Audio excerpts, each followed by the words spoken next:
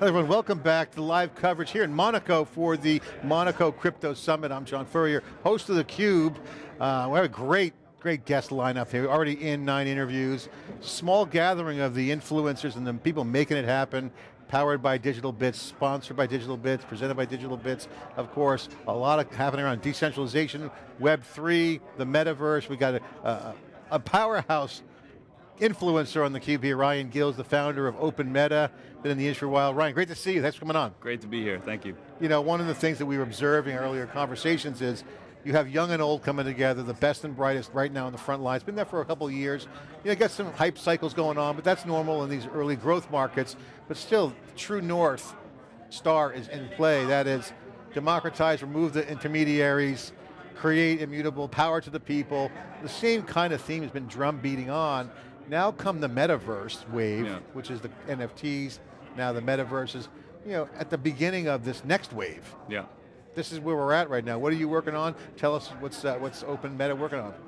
Yeah, I mean, so there is a reason for all of this, right? I think we go through all these different cycles and there's an economic incentive engine and it's designed in because people really like making money. But there's a deeper reason for it all, and the words, the buzzwords, the terms, they change based off of different cycles. This one is a metaverse. I just saw it a little early, you know, so I recognize the importance of an open metaverse probably in 2017, and really decided to dedicate 10 years to that. So we're very early into that decade, and we're starting to see more of a movement building. And you know, I've catalyzed a lot of that from the beginning, and making sure that while everything moves to a closed corporate side of things, there's also an equal bottom-up approach, which I think is just more important and more interesting. Well, first of all, I want to give you a lot of props for seeing it early and recognizing the impact and potential collateral damage of not having open. And I was joking earlier about the Facebook little snafu with the exercise app and FTC getting involved, and you know, I kind of comment, New York Times guy, I comment on the line, I'm like, hey, I remember AOL wanted to monopolize dial-up internet, and look, the open web obviously changed all that. They went to side of extinction. Not the same comparable here, but you know, everyone wants to have their own little walled garden. They feel comfortable with first-party data. It's a data business. So balancing the benefit of data and all the IP that could come into, whether it's a visualization or platform, it has to be open. Without open, then you're going to have fragmentation. You're going to have all kinds of perverse incentives.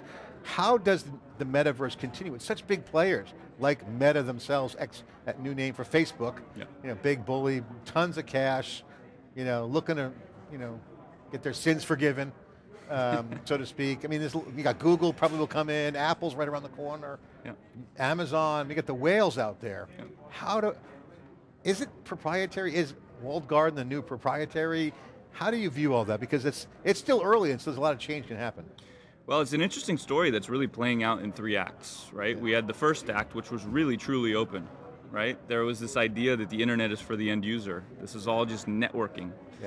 And then Web 2 came and we got a lot of really great business models from it, and it got closed up, you know? And now, as we enter this sort of third act, we have the opportunity to learn from both of those, right? And so I think Web 3 needs to go back to the values of Web 1 with the lessons in hindsight of Web 2. And all of the winners from Web 2 are clearly going to want to keep winning in Web 3. So you can probably guess every single company and corporation on earth will move into this. I think most governments will move into it as well. And, but they're not the ones that are leading it. The ones that are leading it are just, it's a culture of people. It's a movement that's building and accumulating over time. You know, it's weird, it's the whole Web 2 thing is, the history is interesting because, you know, when I started my podcasting company in 2004, there's only like 3 of us, you know, Dave Weiner, me, Evan Williams, and Jack Dorsey, and we thought, and the blogging just was getting going, and the dream was democratization at the time. Mainstream media was the enemy. And then now blogs are the media. So, and then all of a sudden, it like, maybe it was the 2008 area with that recession, it stopped, and then like Facebook came in. Obviously Twitter was formed from the death of Audio podcasting company. So there's a moment in time in history where there's a glimmer of hope. Well, we went under, my company went under, we all went under. But then that ended, and then you had the era of Twitter, Facebook, LinkedIn, Reddit was still around, so it kind of stopped. Where did it pick up? Was it the Ethereum, Bitcoin, then Ethereum brought that back. Where did the open come back? Well, it's a generational thing. If you go back to Apple as a startup, they were trying to take down IBM, right? Yeah. There's always the bigger thing that we were trying to sort of unbundle or unpackage because they have too much power, they have too much influence. And now, Facebook and Apple and these big tech companies, they are that on the planet, and they're doing it bigger than it's ever been done. But when they were startups, they existed to try to take that from a bigger company. So I think, it's not a fact that like Facebook or Zuckerberg is the villain here. It's just the fact that we're reaching peak centralization. Anything past this point, it becomes more and more unhealthy, right? And an open metaverse is just a way to build a solution instead of more of a problem. And I think if we do just allow corporations to build and own the metaverse, these problems will get bigger and larger, more significant. They will touch more people on Earth. And we know what that looks like, so why not try something different? So what's the playbook? What's the current architecture of the open metaverse that you see? And how do people get involved? Is there protocols to be developed? Is there new things that are needed? How does the architecture layout, take us through that, your mindset, vision on that, and then how can people get involved? Yeah, so the entity structure of what I do is a company called Crucible out of the UK. But I found out very quickly that just a purely for-profit closed company, a commercial company, won't achieve this objective. There's limitations to that. So I run a DAO as well out of Switzerland. It's called Open Meta. We named it this 6 months before Facebook changed their name. Yeah. And so this is just the track we're on, right? Yeah. And what we develop is a protocol. We believe that the internet built by game developers is how you define the metaverse. And that protocol's in the DAO? It is in the DAO. Is that Crucible protocol or Open Meta? Okay, you can think of Crucible as labs. Got it. Okay. We're building everything. So incubator, kind of R&D kind of thing. Exactly. Yeah. And I'm making the choice to develop things and open them up, create public goods out of them, harness things that are more of a bottom-up approach. Yeah. And what we're developing is the emergence protocol, which is basically defining the interface between the wallets and the game engines. Right. So you have Unity and Unreal, which all the game developers are sort of building with, and we have built software that drops into those game engines to map ownership between the wallet and the experience in the game. So integration layer basically between the wallet, kind of like how Stripe is viewed from a software developer standpoint. Exactly, but done on open rails and being done for a skill set of world building that is coming. And game developers are the best suited for this world building, and I like to own what I build. Yeah. I don't like other people to own what I build, and I think there's an entire generation that's really feeling. How do you feel about the owning and sharing component? Is that where you see the scale coming into play here? I can own it and scale it through the relationship of the open rails? Yeah, I mean, I think the truth is that the open metaverse will be a smaller network than even one corporate virtual world for a while, because these companies have billions of people, right? Yeah. Every room you've ever been in on Earth, people are using 2 or 3 of Facebook's products, right? They just have that adoption. But they don't have trust. They don't have passion. They don't have the movement that you see in Web3. They don't have the talent, the level of creative talent. Those people care about owning what they create. On what can someone get involved with question? Is that developer? Is that sponsor? What do people do to get involved with you and your team and to make it bigger? I mean, it shouldn't be too small. So if this tracks, you can assume it gets bigger. If you care about an open metaverse, you have a seat at the table. If you become a member of the DAO, you have a voice at the table. You can make decisions with us. We are developing technology that can be used openly. So if you're a game developer and you use Unity or Unreal, we will open the beta this month later, and then we will move directly into what's called a game jam. So a global hackathon for game developers, where we just go through a giant exploration of what is possible. I mean, you think about gaming, I always said the early adopters of all technology in the old Web 1 was porn, and that was because they were agnostic of vendor pitches or whatever. Yeah, yeah. If it made money, if it worked, we don't tolerate. They've always been first on everything. We don't tolerate vaporware. Gaming is now the new area where it is so that the audience doesn't want vapor. They want it to work. They want technology to be solid. They want community. So it's now the new arbiter. Yep. So gaming is the pretext to metaverse, clearly. Gaming is swallowing all of media Yeah. and probably most of the world. And there's game mechanics under the hood and all kinds of underlying stuff. Yeah. Now, how does that shape the developer community? So like, take the classic software developer, may not be a game developer. How do they translate over? Are you seeing crossover from the software developers that are out there to be game developers? What's your take on that? It's an interesting question because I come to a lot of these events and the entire Web3 movement is web developers. Yeah. It's in the name, right?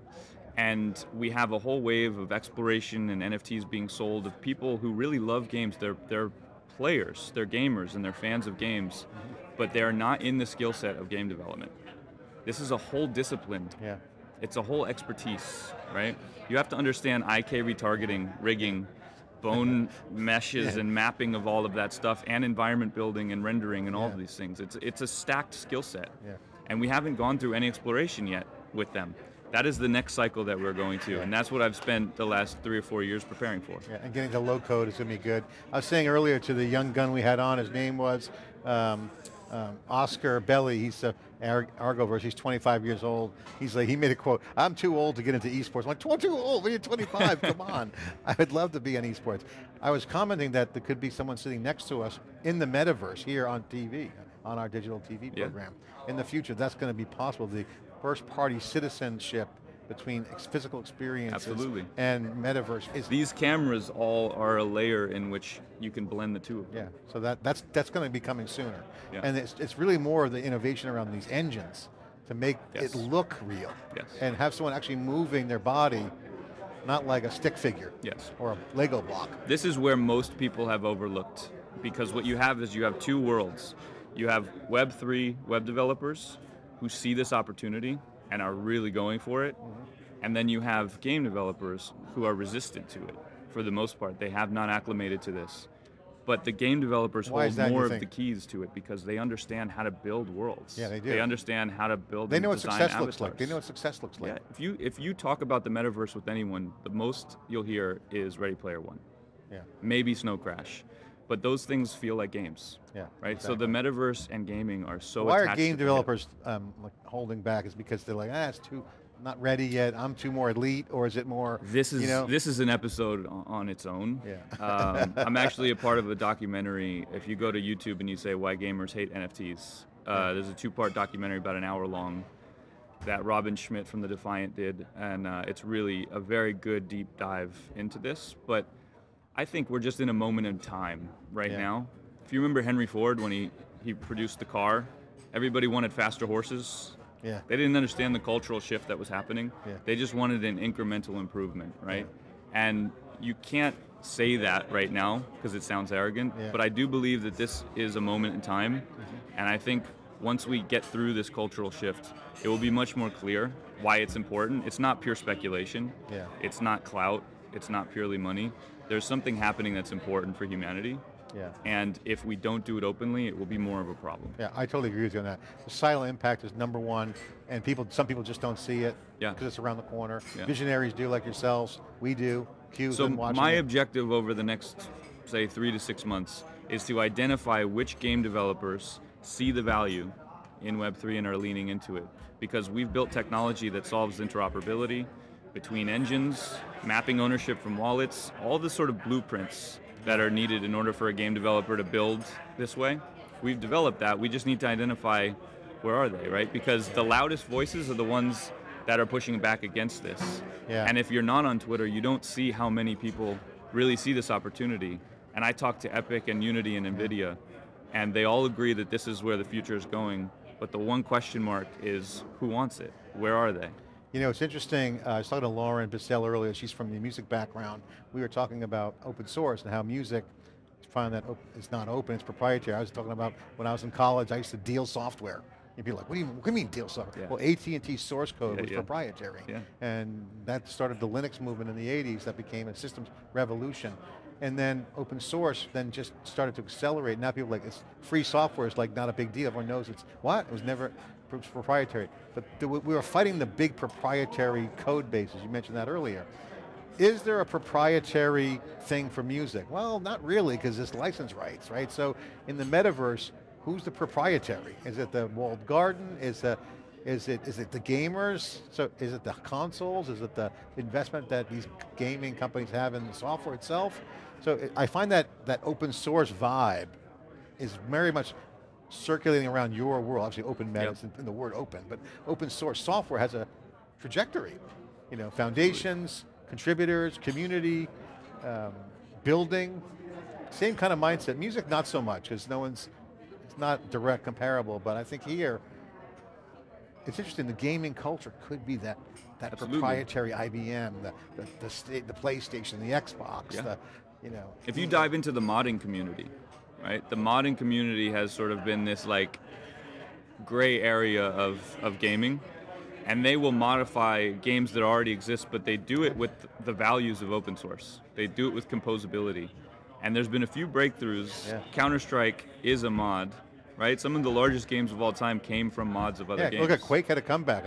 I played first multiplayer Doom when it came out in the 90s, and that was all mod based. Exactly. You know, Quake, and then Quake was better, but I remember the first time on a 1.5 cable modem playing with my friends. Yeah. I remember vividly. Now, the graphics weren't that good, but that was mod. It's mod. So you see and then mods. you go, and then you go into these other subcultures like Dungeons and Dragons, which was considered to be such a nerdy thing, but is just a deeply human thing. It's a narrative building, collective experience. Like, these are all the bottom-up type approaches. Modding, world building, so you're going to connect, Dragons. so I'm just kind of thinking out loud here. You're going to connect the open concept of source with open meta, bring game developers and software developers together, create a fabric of a baseline, somewhat collected platform, tooling and components, and let it just self-form, see what happens. Let it self-form. That's your goal. Composability is much faster than a closed system. And what are your current building blocks you have now? You have the wallet and you have So the we've built engine. an SDK on both Unity and Unreal. Okay. As a part of a system that is a protocol that plugs into those two engines. And we have an inventory service, we have an avatar system. We basically kind of leaned into this idea of a persona being the next step after a PFP. So folks that are out there, girls and boys who are sitting there playing games, they could build their own game on this thing. Absolutely. This is opportunity for them, entrepreneurs, to circumvent the system. Absolutely. Go directly with open meta and build their own open environment. Like I said before, I like to own the things I build. I've had that entrepreneurial lesson, but I don't think in the future you should be so okay with other companies or other intermediaries owning you and what you build. I think the mod there's culture, an opportunity to build value. Yeah, and I think your point about the mod culture is not so much going to be the answer, it's what that was like, the dynamic of modding is developing. Yes. And then therefore you get the benefit of sovereign identity, Yeah. you get the benefit of unbanking.